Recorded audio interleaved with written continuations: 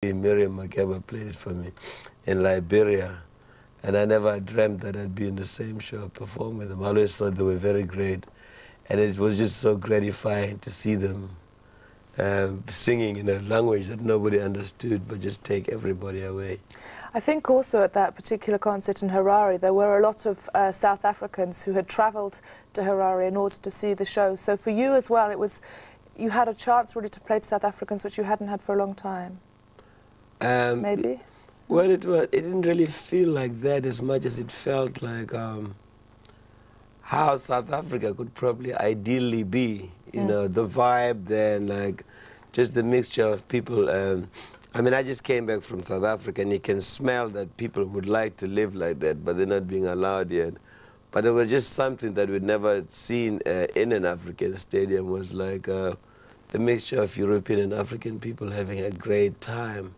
And it seemed like sort of a great thing to aspire for. And that was the greatest vibe, you know.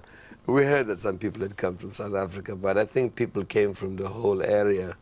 And it had been, I think the South African government at the time had made it difficult for a lot of people to come to Harare. But a lot of people, I think, had come in pretense of coming to do something else long before the event. And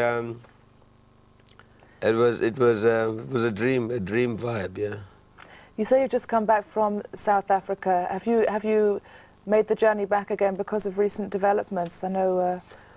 Well, basically, I made the journey back because we were given amnesty, so to speak, by the government, and they allowed, they gave Miriam Makeba, Abdullah Ibrahim, myself, and they're giving all the artists clearance to come back home.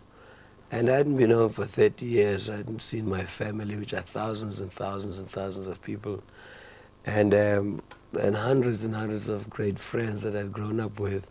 And I also wanted to see what was really happening in the country, how it felt. I hadn't been there in 30 years, and I just had a yearning feeling that I was going to be safe this time going. I took advantage of it, and it was a great eye-opener for me. Things changed a lot.